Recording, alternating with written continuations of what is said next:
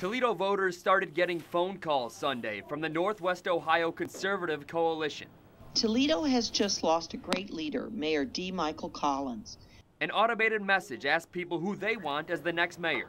For Tom Winooski, press 1. For Paula Hicks Hudson, press 2.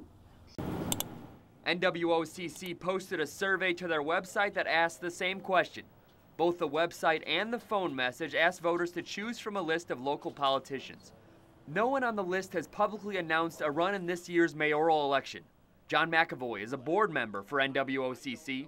We need to know where people are at and where our resources can be spent wisely. The group did not get a response from Matt Zaleski, who worked as a media relations manager for D. Michael Collins' 2 mayoral campaigns.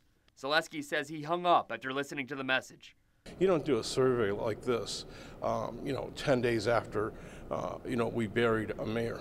Now Zaleski's asking NWO-TV to apologize to voters, to Collins supporters, and to Collins' widow, who Zaleski says received the call Sunday.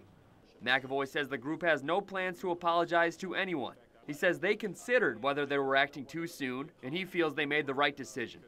We have to move forward, but we want to move forward in a responsible, respectable manner, and I believe that we've been able to accomplish that. The winner of the special election in November will be mayor for the final 2 years of Collins' term.